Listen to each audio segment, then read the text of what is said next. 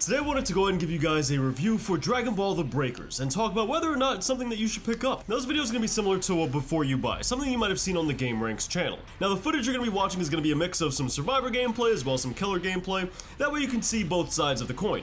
Now, Dragon Ball The Breakers is Bandai Namco's asymmetrical take on the Dragon Ball franchise. So if you've already invested a lot of time into other asymmetrical games that are similar to this, then you're probably going to love this game, especially if you're already a fan of Dragon Ball. Now, this game's got some really amazing parts, but it's also got some blaring red flags. Let's start off with the bad before we hop into the good, because I'll be honest, I'm a little bit biased when it comes to the good. I love asymmetrical games, and I've been having an absolute blast with Dragon Ball The Breakers. I already sank 20 hours into this game, and I've loved every single second. But with that, I digress. Let's hop into the negatives real fast. First things first, the lobby system. You can't choose the role you want to play. This is aggravating. Even as somebody who loves asymmetrical games and loves Dragon Ball The Breakers, I hate that I can't just pick the role I want to play. In every single asymmetrical game I play both sides. But this isn't how a lot of people like to play asymmetrical games. Obviously, you have the people who play both roles, no doubt, but you also have a bunch of people who like to main one specific side. In Dragon Ball The Breakers, you don't really get that option. Instead, you kind of just suggest to the game what you would like to play, and it's left up to chance whether or not you'll actually get to play that role. What the game doesn't tell you is you're almost guaranteed to not play the killer if your priority level is 0, 1, 2, or 3. Your chances of playing killer with those are pretty much non-existent. And instead, you have a much more likely chance of playing the killer once your priority reaches 4, 5, 6, or 7. This means you could very likely find yourself playing Survivor 4 or 5 times before you get to play killer a single time.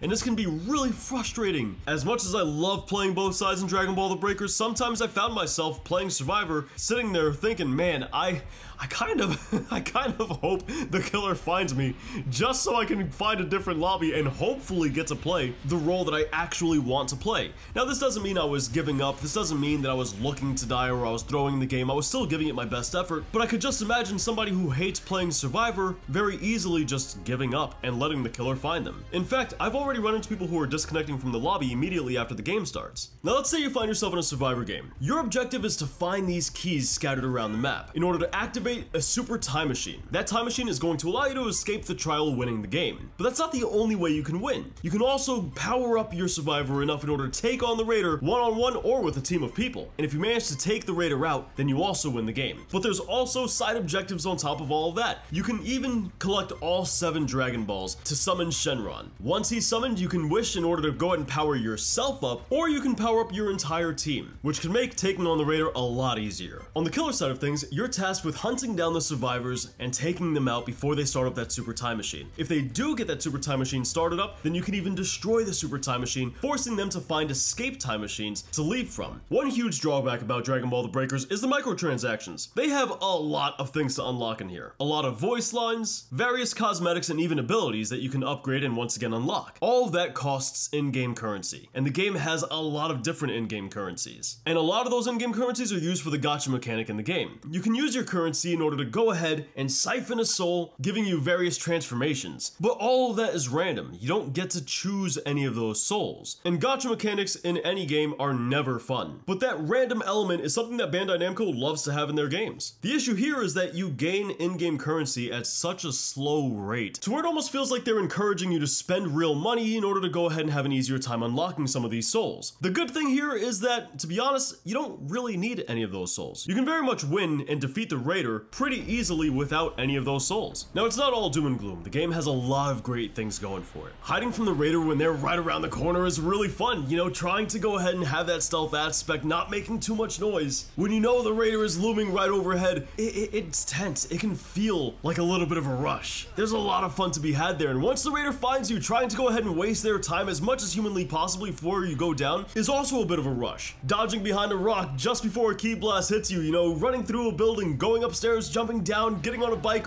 pressing the boost, and just getting out of dodge, giving you just enough time to activate Kaioken and spring across the map before the Raider can do anything is a lot of fun when you're the one doing it. But as the Raider, when you when you have a survivor who's doing all that stuff, it can be pretty annoying. It can be pretty frustrating, especially when they get to traverse from one side of the map to the other side of the map in less than 2 seconds, and it takes you an arduous 10, 15, 20 seconds just to go from one side to the other side knowing that there's no hope in catching that person. It can be pretty annoying. But on the flip side, seeing a survivor panic and rushing them down knowing that there's nothing they can do about it is an absolute blast. I had this one game as Boo, where I took out most of the survivors in the game. Now when you level up from Super Boo and it's time to get into Kid Boo, the game takes everyone in the lobby, no matter where they are on the map, absorbs them and transports them into your body, allowing you to fight inside of Super Boo. And this mechanic came in clutch because somebody was going to the escape time machine and there was no way I was going to be able to stop them. I couldn't travel fast enough to get there in time. So what did I do? I went to a closer survivor who was on the ground, I absorbed him, and as a result, I yanked that guy out of the escape time machine and into my body, allowing me to go ahead and get the win. This was the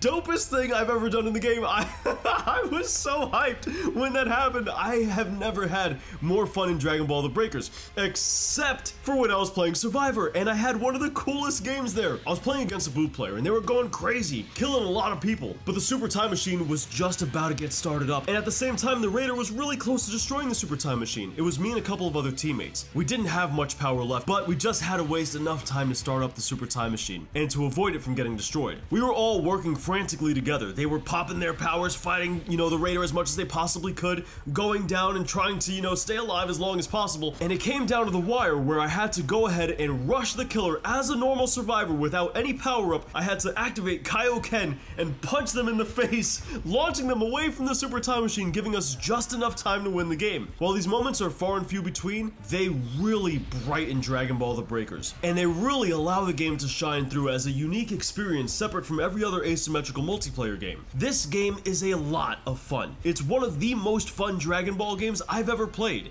and sure, while it has its downsides, I'll be honest, those downsides I feel like they come more so from the genre itself as opposed to Dragon Ball The Breakers. Now don't get me wrong, Dragon Ball The Breakers has its own fundamental design issues. For example, if you have a bad early game as the Raider, you're more than likely going to lose in a lobby of experienced players. On the flip side, if you have a bad early game as Survivor, then once again you're more than likely going to lose in a lobby with an experienced killer. Another notable mention is the gacha mechanic. That's pretty crappy. Luckily, it's just not something that's necessary about the game. But other than that, a lot of Dragon Ball The Breakers issues come from just asymmetrical multiplayer games in general. Things like the priority system, or like the killer role being ridiculously overpowered in a lobby full of new players, or the survivor role being overpowered in a lobby full of experienced players. Those are things that every asymmetrical game suffers from. And I really feel like that's why if you're a fan of asymmetrical games, you're going to be a fan of Dragon Ball The Breakers. But if you're not a fan of asymmetrical games, this isn't going to be for you. This isn't going to reinvent the wheel in a way that's going to make you suddenly enjoy the genre. So while I'm skeptical for the future of Dragon Ball The Breakers, I'm still enjoying the game for what it's worth currently, and I love this game. But I recognize it's not for everybody. So overall, that's the review of the game. It's fun, but it's not for everyone. Let me know what you think about Dragon Ball The Breakers in the comments down below. And if you want to check out some more of our videos, look no further than the videos on your screen now. And while you're at it, subscribe for daily content, and I'll catch you lovely people back here tomorrow. Thanks for watching.